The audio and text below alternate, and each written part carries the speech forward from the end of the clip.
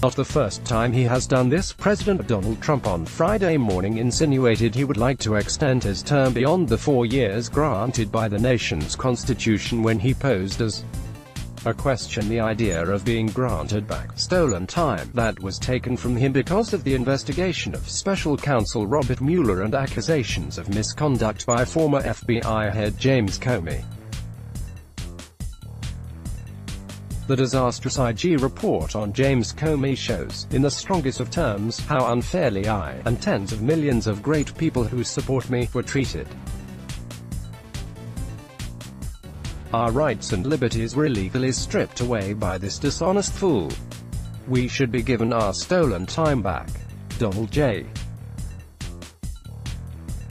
Trump, at Real Donald Trump, August 30, 2019, while the IG report this week chided Comey for handing off contemporaneous notes about his interactions with the president to a friend so that they could be provided to the press. The Justice Department said it would not pursue criminal charges against the former FBI director. In reaction to Trump's tweet suggesting he be given extra time on his current term, critics said the idea was ludicrous.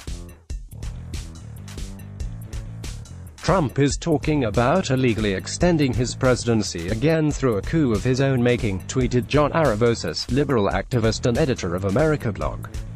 It's time Republicans started standing up for the country rather than the man. The jokes about serving more than 2 terms aren't funny anymore. https://t.co/y6bvu4j, Aaron Rupert at Rupert, August 30, 2019. What do you mean? It's unclear what Trump meant about getting his stolen time back, at Washington Post. You know exactly what it means. This shameless, lying grifter will refuse to leave office because he doesn't want to face charges. And the op is fine with this.